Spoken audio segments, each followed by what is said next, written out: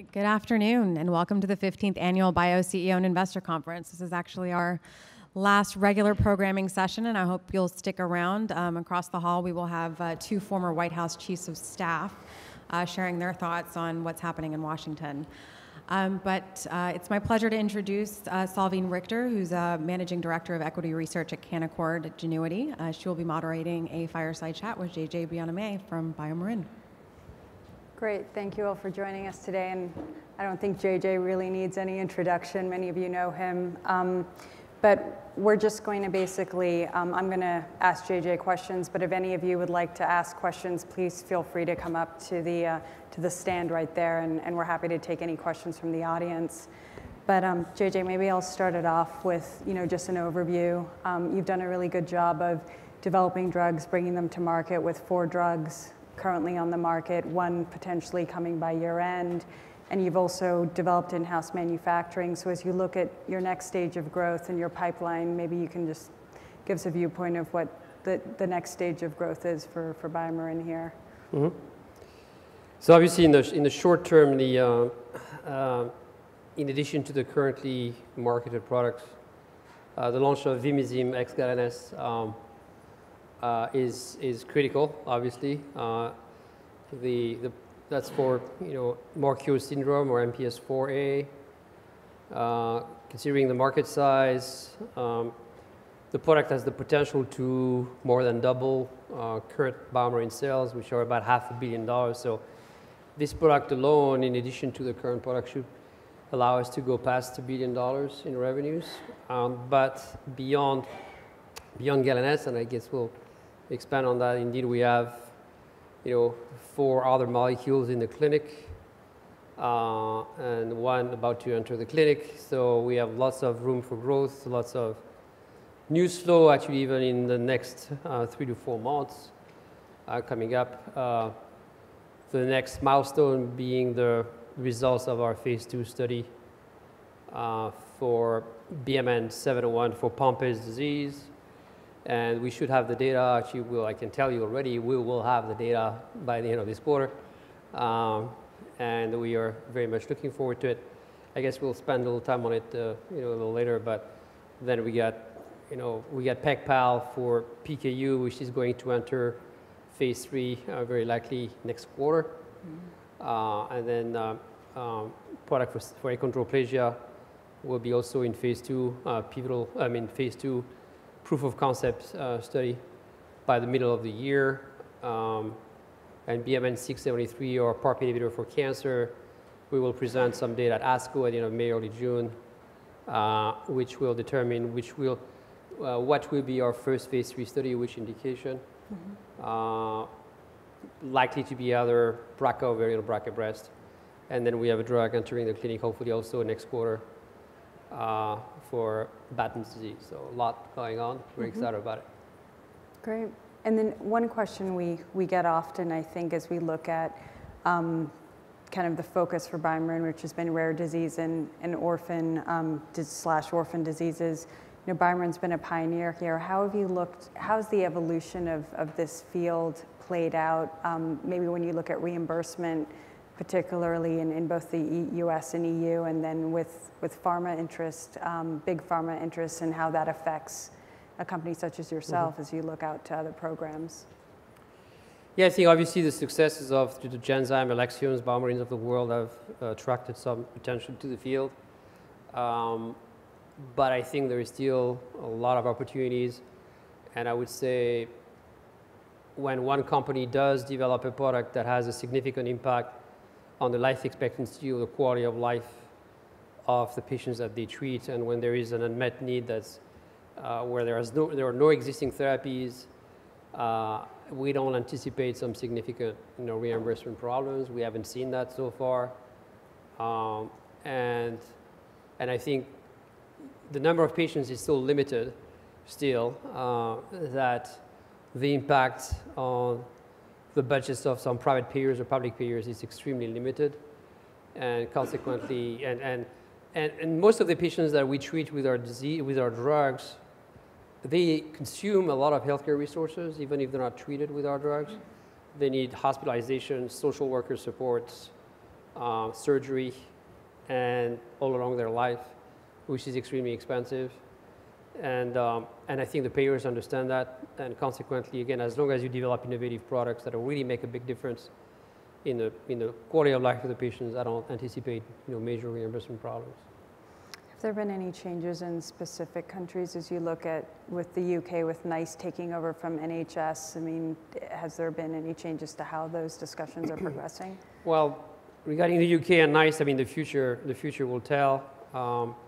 I think they themselves have stated that they will not, they will probably not use quality-adjusted life years as a way to evaluate ultra-orphan drugs, because it's very difficult to apply that methodology to ultra-orphan drugs.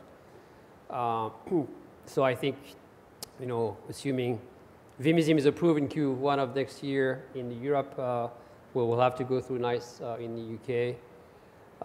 But NICE is only one country, and the rest of Europe so far. Actually, if you look at our current products, the price of Naglazyme, our biggest product, is actually higher in Europe than it is in the US. So, and we have not seen any specific changes in another direction right now. Great. Maybe we'll move on to the pipeline, just because that's a really exciting part of the story. But when we look at Vimizim, maybe comment on your expectations for regulatory approval and launch of the drug, and then outside of the US and the big five in Europe, what are the biggest markets that you see this drug penetrating into? So similar to Naglazyme, the majority of the patients are definitely outside the US. I would say 80-85% of the patients are outside the US based on the current database, the over 1,200 patients that we have identified. So obviously US is important, but most of the market is ex-US. So our current plan is indeed to file by the end of next month in the US, then to file in Europe for EMA application by the end of April. And then we have a rollout. I don't think we want to discuss it entirely, but we have really tiered the countries according to the opportunities and the reimbursement possibilities. Brazil, for instance, is going to be a very important product country for us, like it is for Naglazyme. Turkey is going to be very important. But we have major experience in those countries already, selling Naglazyme very, very successfully. So we have a registration rollout that's going to be much more aggressive and faster than what we had for Naglazyme. The reason being that we have way more resources than we had when we launched Naglazyme. When Naglazyme was approved in the US in the middle of 2005, we had no BioMarin employees outside the US, zero. Product was approved in January 2006 in Europe, and we had 4 employees in London. That was about it, and they were hooking up the phone and connecting the computers.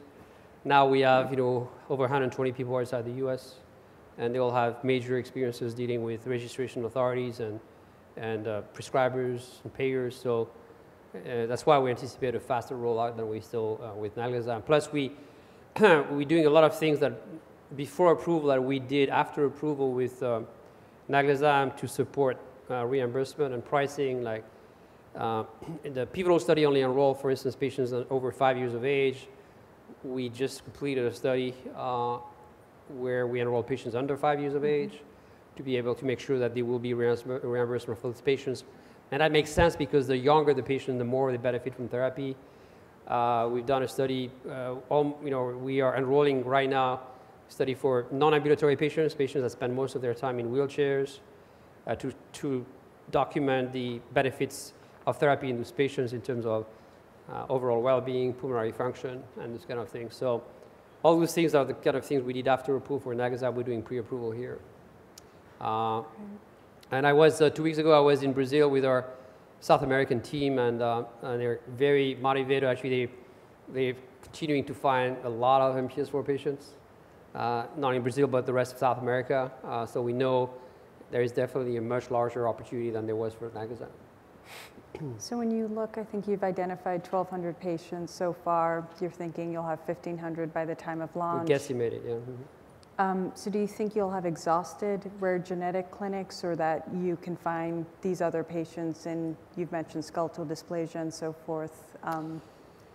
Yeah, I think actually we will continue to find patients in genetics clinics that haven't been properly diagnosed or identified, but then also we are starting, now that the product is moving towards registration, our representatives are spending time identifying patients beyond genetic centers into indeed so-called skeletal dysplasia centers and orthopedic surgery centers, pediatric orthopedic surgeons in some countries that are involved in the care of those patients.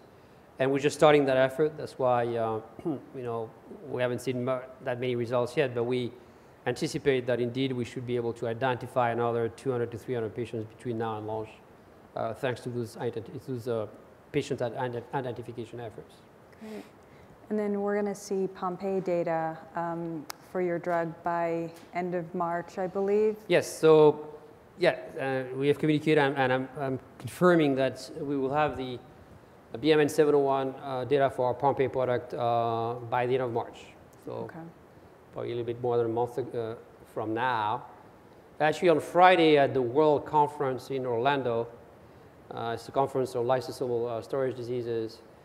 There's a presentation from Dr. Barry Burns that is the principal, one of the key investigators in the study that will actually communicate about the baseline characteristics of our patients as compared to the baseline characteristics of the patients in the pivotal study for Lumizyme, the so-called LOT study, which is the adult Pompe patient population database for Genzyme, which led to the approval of Lumizyme.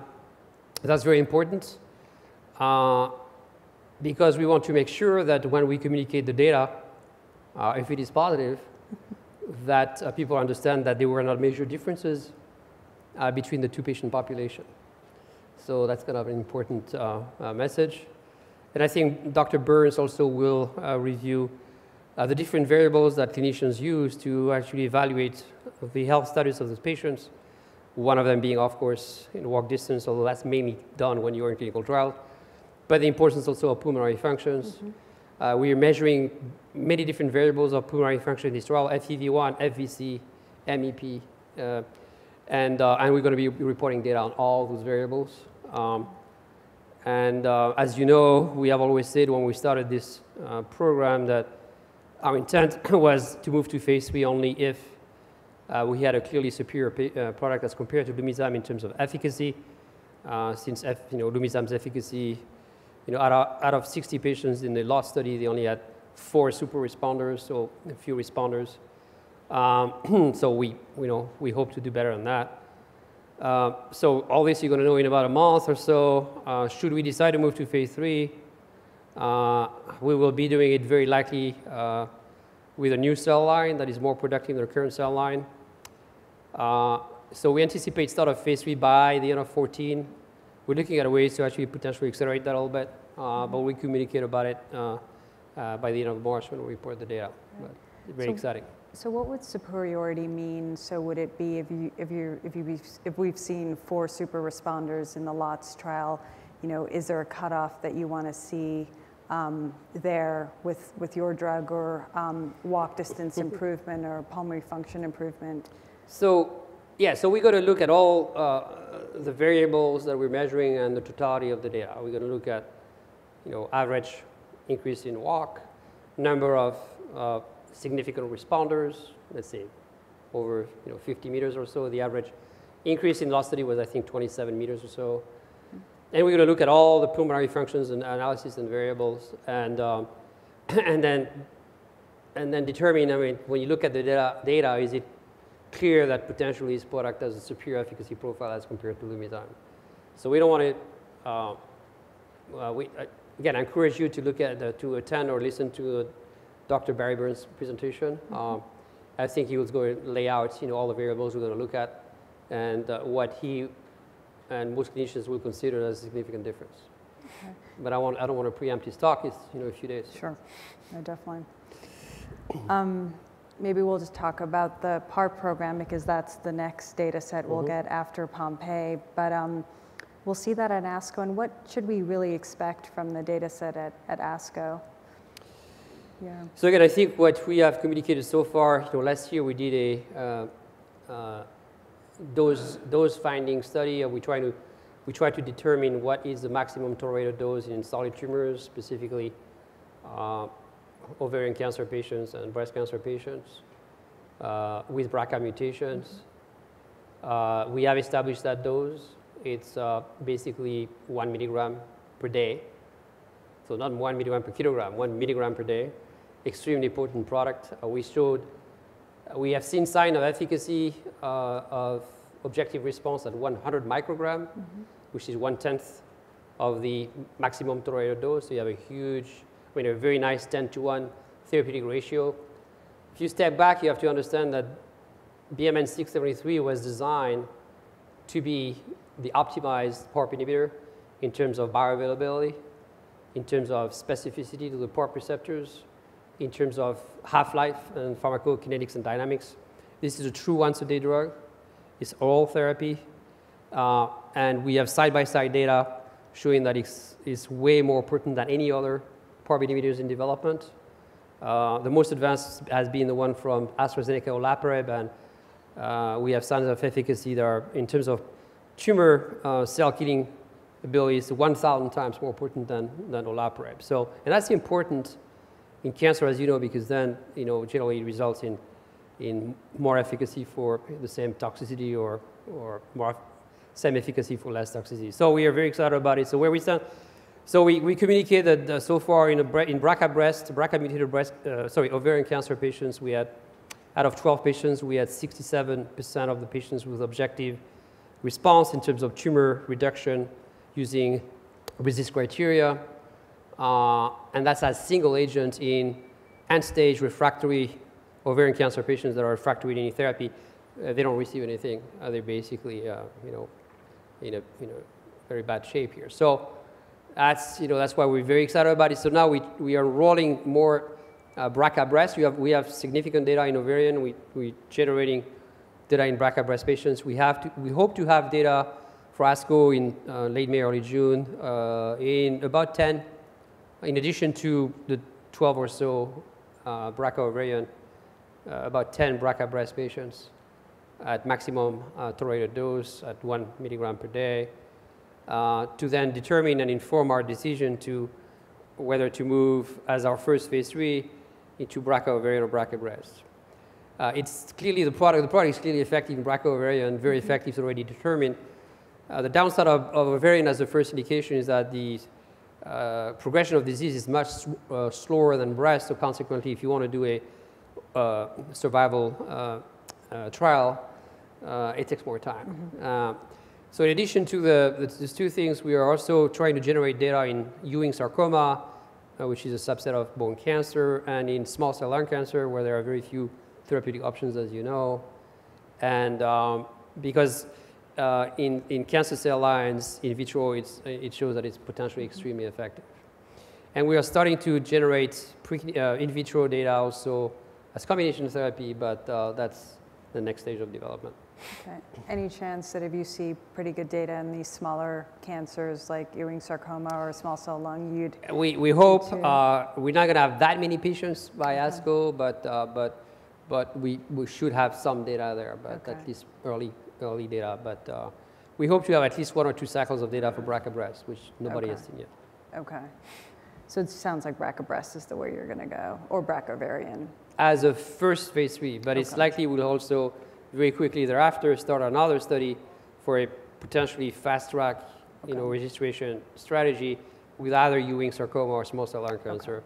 And also we're testing pancreatic cancer. I mean, some of them have BRCA prostate cancer. They have BRCA mutations, and that might work too. Perfect. And then PEG-PAL, that's going to enter into phase 3. How should we think about how this drug will play out in the marketplace with Kuvan already being there? How education physicians might require, how they might opt for this drug versus not? So as we communicated, it's very likely we will start the phase 3 next quarter for PEG-PAL with a combination of a discontinuation trial of patients that are currently taking therapy and a placebo-controlled prospective trial. We are very excited about the opportunity. I think you wrote in your note this morning that doctors are very excited about it too. The efficacy of PEG-PAL is order of magnitude better than Kuvan. Actually, we basically, if you look at the patients that have reached chronic therapeutic dose, we've been able to get 100% of them down to therapeutic levels based on the NIH guidelines under 600 micromolar per milliliters of Phe. So the efficacy of the product is pretty dramatic.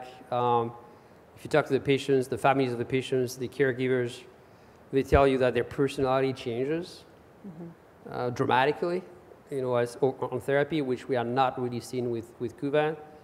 And here the data we have generated with this efficacy is in patients that would not respond to Kuvan whatsoever. I mean, the baseline characteristic Phe levels of those patients is over 1,200 micromolar, which are neurotoxic levels of Phe, and we know the response rate with Kuvan in this patient is 0. So I would say initially we're going to target mainly adult patients with high Phe levels. Those patients obviously are not following the diet. Actually, most adult patients, 80% of them don't follow the diet because it's impossible to follow. And the fact that they have those kind of Phe levels demonstrate they're not following the diet, because Phe can only be obtained from food, as you know.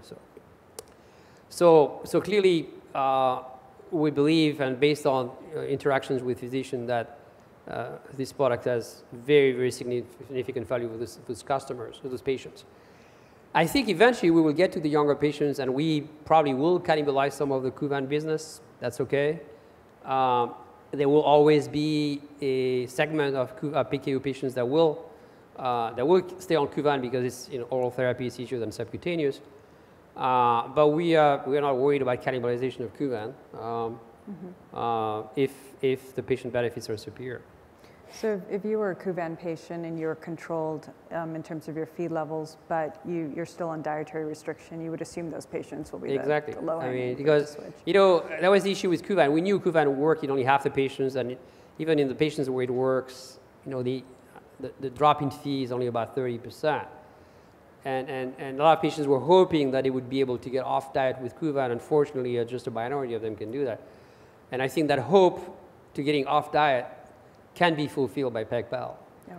So that's why even patients that are on Kuvan today, they might switch to PEG-PAL, assuming that the experience of their clinicians and patients show that the product is safe and effective. Great. And then I think two of the other drugs in your pipeline, the drug for achondroplasia and Batten's, it seems like as we talk to physicians, they view the regulatory path as pretty straightforward here in the development path. Yes. So just want to get Although it always looks that way at the beginning. But indeed, we've had very good meetings with regulatory authorities for both products. So we are on track to start our first patient, starting with the achondroplasia product, CNP analog. Achondroplasia is the #1 cause of human dwarfism in the world. Growth hormone doesn't work in achondroplasia. There's about 25,000 patients between the US and Europe. Many of them are adults, and it's unlikely our drugs will be effective in most of those patients. But at least we believe that a drug will be very effective in improving the symptoms and making the patient grow if it's taken between birth and age 15 or 16 or so. So we're starting our trial again, by mid-year or so.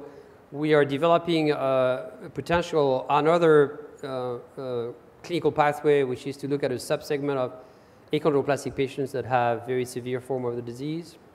In these patients, all the bones are too small, including a bone that connects your skull to your spine.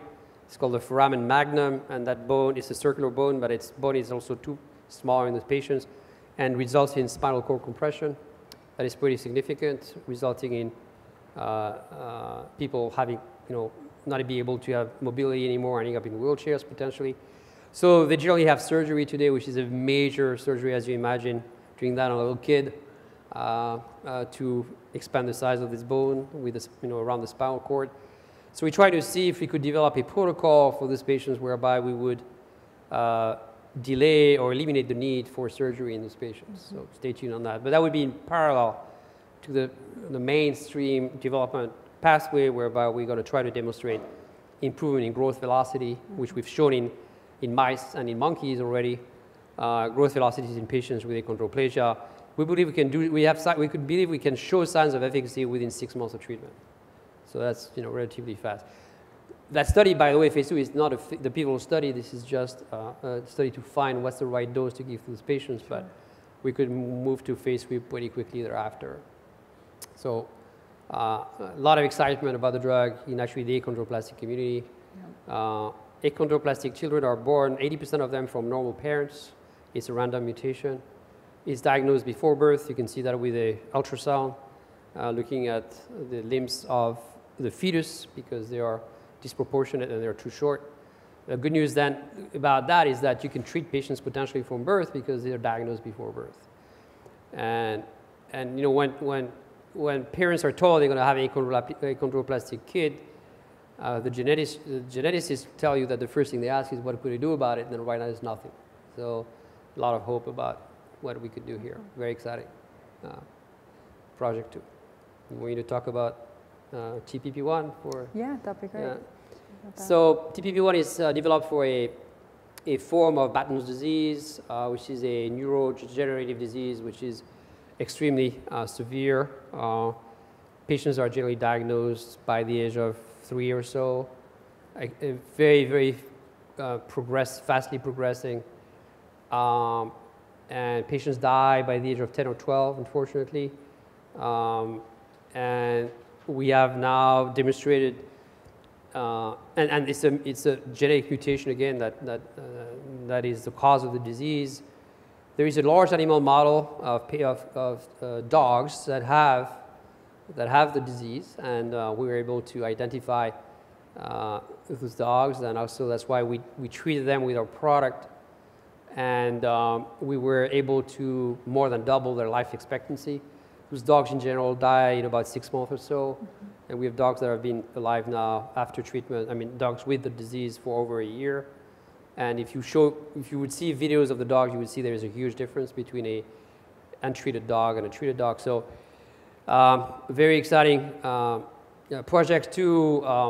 The incidence of the subform of Batten disease called Linsel.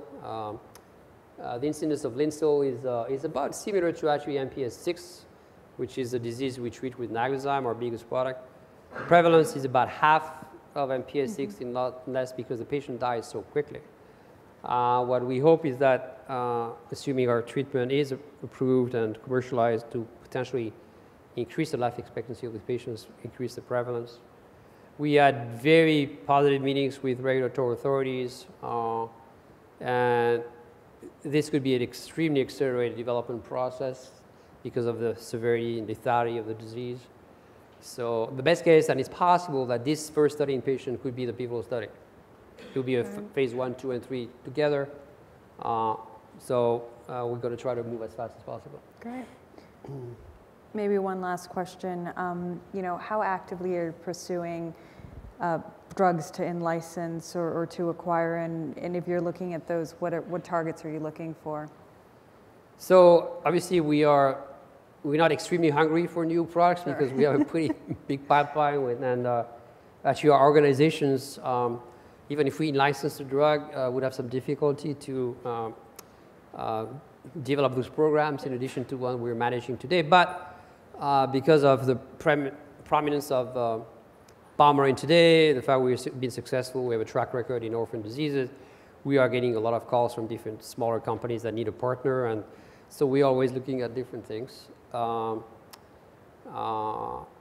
area we are paying attention to, starting to pay attention to, is gene therapy, because we are a genetic company, basically, and we see is that as a great opportunity potentially for us, complementary to what we do.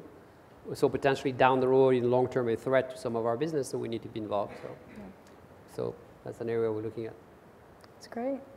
I'm just going to turn it over to the audience if there are any questions. Do you want to move to the microphone?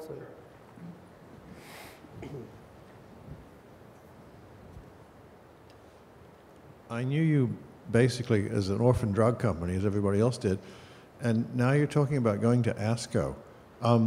Obviously, you're into cancer. How did you get there? Did that just come out by serendipity from some of your science you were doing with orphan drugs, or did you decide to go off in a totally different direction? So it's a very good question. Actually, we had that question a lot when we acquired. So we got there by acquiring a small company called Lead Therapeutics over 2 years ago. I mean, almost 3 now, I think, or 3 years ago. And we got there, and we tried to explain that when we made that acquisition, which actually was not a very expensive acquisition. We paid about $20 million up front for a drug that's potentially a blockbuster drug, $1 billion plus, I think. And we got there because the cancer therapy is moving, or has already moved in terms of hematology, oncology, towards the orphan business model.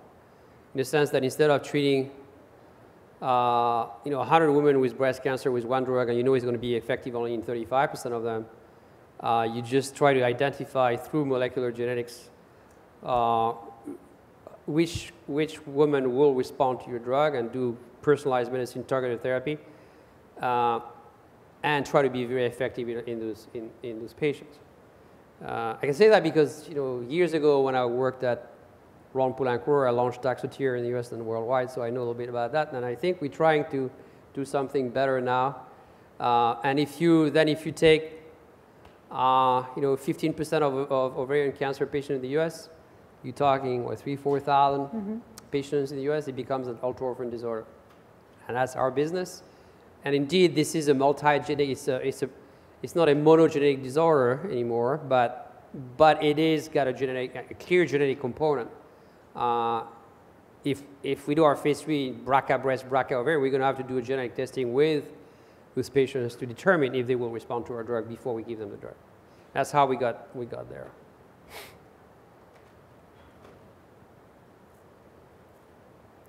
You have time for another question? No? We might have time for one more question. I think we ran out of time. Great. Actually. Okay. Well, great. Thank you so much, JJ. Thank you.